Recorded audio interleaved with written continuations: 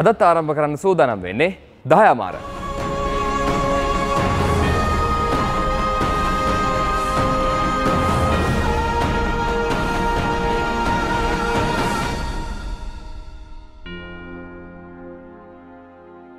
Subscribe කරලා නැත්නම් දැන්ම subscribe කරන්න මගේ YouTube channel එක. එතකොට මගේ අලුත්ම movie reviews ඒ වගේම මගේ අනිත් videos එක්කත් මුලින්ම එකතු වෙන්න අවස්ථාව තියෙනවා. අද මම කතා කරන්න බලාපොරොත්තු වෙන්නේ දෙසැම්බර් 13 වෙනිදා Netflix එකට අප්ලෝඩ් වෙච්ච ෆිල්ම් එකක් සම්බන්ධයෙන්. මේක තෝරාගත්ත සිනමා ශාලා කිහිපයක ඇමරිකාවේ තිරගත වෙනවා. නමුත් මේක ප්‍රධාන වශයෙන්ම Netflix එකට මේ online streaming service එකට තමයි අප්ලෝඩ් කරලා තියෙන්නේ. නමුත් ඒ වුණත් අපිට ඒක බලන්න ක්‍රම තියෙනවා මම කලින් කියලා තියෙනවානේ. ඒ විදිහට මේ ෆිල්ම් එක බලන්න අපිට අවස්ථාව උදා කරගන්න පුළුවන්. ඒ තමයි 6 Underground. 6 Underground කියන ෆිල්ම් එක අධ්‍යක්ෂණය කරන්නේ මයිකල් බේ. මයිකල් බේගේ නිර්මාණ අපිට ගොඩක් හුරු පුරුදුයි. විශේෂයෙන්ම මේ Transformers franchise එක ඇතුලේ මයිකල් බේ කියන නම නිතරම කතාබහට ලක් වෙනවා.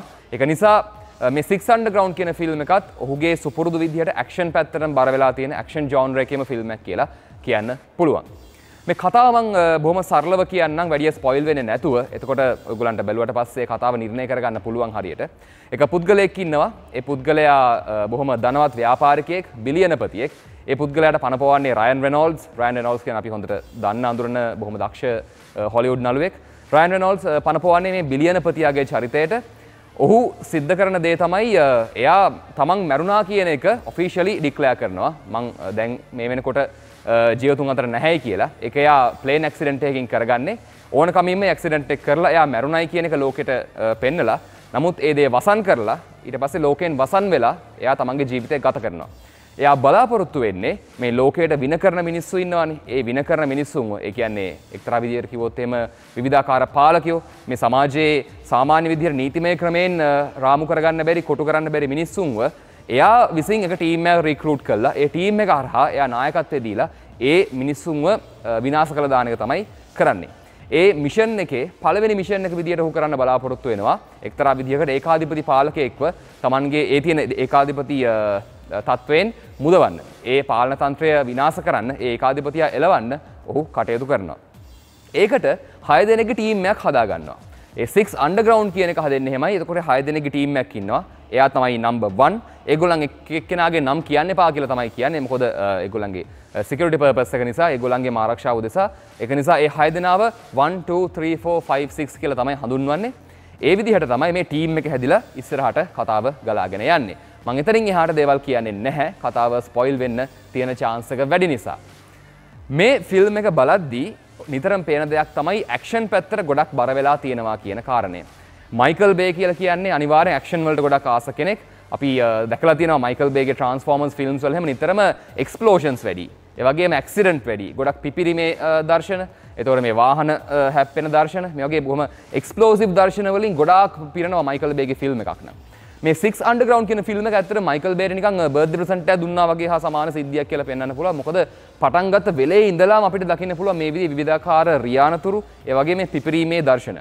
ඒ වගේ දර්ශන වලට ආස කෙනෙක් ඉන්නවා නම් ඇක්ෂන් මූවීස් කැටගරි එකේ මම හිතන්නේ 6 Underground කියලා කියන්නේ ඉතාම හොඳ ෆිල්ම් එකක්. ඒ ටයිප් එකේ ෆිල්ම් වලට ආස කට්ටියට. මුල විනාඩි 20 ඇත්තටම තියෙන්නේ ලොකු කාර් චේස් එකක්. මම මේ අවුරුද්දේ ආපු ෆිල්ම්ස් වලින් හොඳම කාර් චේස් එකක් දැක්ක ෆිල්ම් එකක් තමයි Fast and Furious franchise එකේ න Hobbs and Shaw එක. ඒකේ එක කාර් චේස් එකක් තියෙනවා McLaren එකක යනවා Statham ඒ වගේම Dwayne Johnson සහ Stathamගේ නංගි විදියට රඟපාන චරිතය. ඒ කාර් චේස් එකට මම ගොඩක් කැමතියි. ඊට පස්සේ මම හොඳම කාර් චේස් එකක් දැක්කේ මේ 6 Underground කියන ෆිල්ම් එකේ. පළවෙනි විනාඩි 20 කෙලින්ම වැඩිව හඳුන්වා දීමක් කරන්නේ නැතුව කෙලින්ම මේ කාර් චේස් එකට තමයි යන්නේ. ඒක නිසා ගොඩක් කාර් චේසස් වලට ආස කට්ටියට මේ 6 Underground ෆිල්ම් එක ඉතාම හොඳ ෆිල්ම් එකක් කියලා මට කියන්න පුළුවන්. සමස්තයක් වශයෙන් ගත්තාම මේ ෆිල්ම් එක ගැන මට තියෙන්නේ මික්ස්ඩ් ෆීලිංගස්. බොහොම මධ්‍යස්ථ තැනක මම ඉන්නේ. ඇක්ෂන් පැත්තට ගොඩක් හොඳ වියදමක් කරලා තියෙනවා සහ ප්‍රොඩක්ෂන් වයිස් හොඳ වියදමක් කරලා තියෙනවා. ඩොලර් මිලියන් 150ක් තමයි මේ ෆිල්ම් එකේ බජට් එක. හැබැයි මේක එඩිට් කරලා තියෙන විදිය තරමකට පොඩ්ඩක් හිතට කලබලකාරී ස්වභාවයක් අරන් දෙනවා. ඇක්ෂන් ෆිල්ම් එකක විදිහට ඒක ඇත්තටම තව පැත්තකින් බලද්දී හොඳයි. මොකද එතකොට ෆිල්ම් එකත් එක්කම අපිත් පොඩ්ඩක් ෆිල්ම් එක චේස් කරන්න මහන්සි වෙනවා. එතකොට ඒ තියෙන ඇක්ෂන් එකත් එක්ක අපිත් පොඩ්ඩක් මහන්සි වෙනකොට මේක ඇක්ෂන් ෆිල්ම් එකක් කියන ෆීලිං එක අපිට එනවා. ඒක වෙන්න පුළුවන්. නමුත් මේකේ එඩිටිං වල තියෙන ප්‍රශ්නයක් තමයි මම දකින්නේ පොඩ්ඩක් කලබලකාරී වැඩි. මට හිතෙනවා ඒක ඕනාට වැඩිය කලබලකාරී වැඩි කියලා. ෂොට්ස් එහෙම යන විදිහෙනුත් සහ මේ කතාවේ ටයිම්ලයින් එක ගත්තාම ඒ ටයිම්ලයින් එක පැත්තෙන් පැත්තට මාරු වෙලා යන විදිහ මැදින් පොඩ ෆ්ලෑෂ්බැක්ස් වලට යන විදිය ඒකත් එක්ක කතාව සමහර විට සමහර අයට කන්ෆියුසින් වෙන්න පුළුවන්. එක දිගට ෆිල්ම් එක අල්ලගෙන ඉන්න බැරි කට්ටියට 6 Underground ෆිල්ම් එක තරමක් පොඩ්ඩක් කලබලකාරී ටිකක් කලබල එඩිට් එකක් තියෙන ෆිල්ම් එකක් විදියට ගන්නත් පුළුවන්. මියුසික් පැත්තෙන් ගත්තාම බෑග්ග්‍රවුන්ඩ් ස්කෝර් එක පැත්තෙන් ගත්තාම නිතර මයිකල් බේගේ ෆිල්ම්ස් වල දකින්න තියෙනා වූ ඒ ස්කෝර් එක මට එක්ස්පීරියන්ස් කරන්න හම්බුණා. ඒ වගේම සමහර ෂොට්ස් ගත්තාමත් මයිකල් බේගේ කලින් තිබිච්ච ෆිල්ම්ස් වලම තියෙන ඒ ෂොට් මෙතඩ්ස් අනුගමනය කරලා තියෙනවා කියන එකත් අපිට ගන්න පුළුවන්. ඇක්ෂන් වලට මම ගොඩක් ආසයි. ඒ ඇක්ෂන් විශේෂයෙන්ම ස්ලෝ මෝෂන් සමහර තැන්වල සමහර තැන් කියනද ඇත්තටම ටිකක් වෙනදාට දකින මයිකල් බේගේ හැඩයට වැඩිය ටිකක් වැඩිපුර ස්ලෝ මෝෂන් සීන්ස් බලන්න පුළුවන්. ඒ සීන්ස් වලදී ඩීටේල් ගොඩක් හොඳ ලස්සනට පෙන්වනවා. ඒ ස්ලෝ මෝෂන් සීන්ස් වලදී විශේෂයෙන්ම වෙඩි තියෙන දර්ශන, ඒ වගේම ඇක්සිඩන්ට් සිද්ධ වෙන දර්ශන, පිපිරුම් දර්ශන වල අර සුපුරුදු මයිකල් බේ ලක්ෂණ ඉතාම හොඳින් දැක ගන්න පුළුවන් මේ ෆිල්ම් එක ඇතුලේ. සමහර විට බලුවාම හිතෙන්න පුළුවන් මේක ට්‍රාන්ස්ෆෝමර්ස් ෆිල්ම් එකක් වගේම තමයි කියලා. ඇත්තට මටත් බලද්දි හිතුනේ ට්‍රාන්ස්ෆෝමර්ස්ලා නැති ට්‍රාන්ස්ෆෝමර්ස් ෆිල්ම් එකක් විදිහට මේ ෆිල්ම් එක බලන්න පුළුවන් කියලා. 6 Underground ෆිල්ම් එකේ මයිකල් බේගේ මට එක්තරා විදිහකට දුර්වලතාවයක් කියන එක මට පේන තියෙන එකයි. මේක බැලුවාම මයිකල් බේගේ කලින් වැඩත් එක්ක පොඩි සංසන්දනාත්මකව බැලුවාම මේකේ අලුත් දෙයක් නැහැ. ට්‍රාන්ස්ෆෝමර්ස්ලා නැති ට්‍රාන්ස්ෆෝමර්ස් ෆිල්ම් එකක් වගේ මේක බලන්න පුළුවන් කියන එක තමයි තේරෙන්නේ. මේකට මික්ස්ඩ් ෆීලිංස් තමයි මට තියෙන්නේ. මේක හොඳම ෆිල්ම් එකක් කියලා කියන්නත් බෑ. මේක වැඩක් නැති ෆිල්ම් එකක් කියලා කියන්නත් බෑ. නමුත් මධ්‍යස්ථ තත්වයේ තියලා මේ ෆිල්ම් එක මට කියන්න පුළුවන්. සමස්තයක් වශයෙන් මම 6 Underground ෆිල්ම් එකට දෙනවා ලකුණු 10න් 6ක්. මේ වෙනකොට Rotten Tomatoes එකෙන් දීලා තියෙන 34ක් වගේ බොහොම අඩු අවම ලකුණු ප්‍රමාණයක් ප්‍රතිශතයක් දීලා තියෙන මේ ෆිල්ම් එක සම්බන්ධයෙන් IMDb එකේ මේ වෙනකොට 6.4ක පොයින්ට්ස් ප්‍රමාණයක් තියෙනවා. බොහොම මධ්‍යස්ථ තත්වයක තියෙන්නේ. සමහරව හොඳයි කියනවා, සමහරව නරකයි කියනවා. මමත් කියන්නේ මේක ඔයගොල්ලෝ බලන්න මට මේකට දෙන්න පුළුවන් ලකුණු ප්‍රමාණය ලකුණු 10න් 6යි.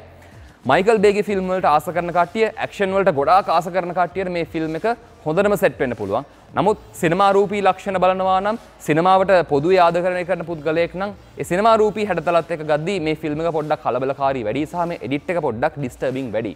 6 Underground ෆිල්ම් එක ගැන මට දැනෙච්ච දේ තමයි මම මේ විදිහට මේ වීඩියෝ එකෙන් කමෙන්ට් කළේ. ඔයගොල්ලන්ට දැනෙන දේවල් ඇති, මට මිස් වෙච්ච දේවල් ඇති, ඒවත් පල්ලෙහෙන් කමෙන්ට් කරන්න කියලා ආරාධනා කරනවා. අපි දිගටම මේ කන්වර්සේෂන් එක පවත්වාගෙන යමු. තව රිවිව් කරන්න අවශ්‍ය මොන TV සීරීස්ද මොන මූවීස්ද කියන එකත් කමෙන්ට් කරන්න. ඒවත් මම ඉදිරියේදී රිවිව් කරන්න බලාපොරොත්තු වෙනවා. එහෙනම් අපි තවත් දවසක තවත් රිවිව් එකකින් මුණ ගැහෙමු. මේ දහයාමාර.